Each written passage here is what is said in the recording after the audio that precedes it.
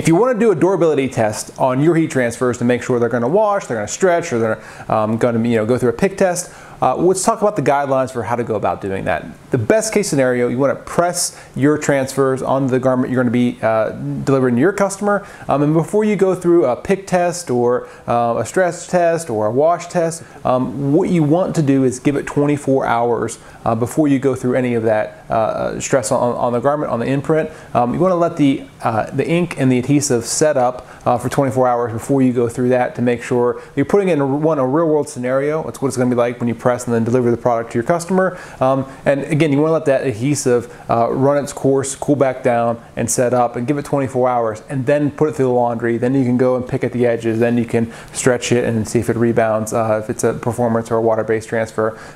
You can go through those tests, but make sure you give yourself 24 hours before you do it. While the plastisol is still warm off the press, and you pick it up and stretch it, it's going to have way more flex than after it cools back down. So we recommend just allowing it to cool down, let it go 24 hours before you do any of those tests, because that's a real world scenario, what it's going to be like for your durability, and it's the best case scenario when you're trying to test your product out.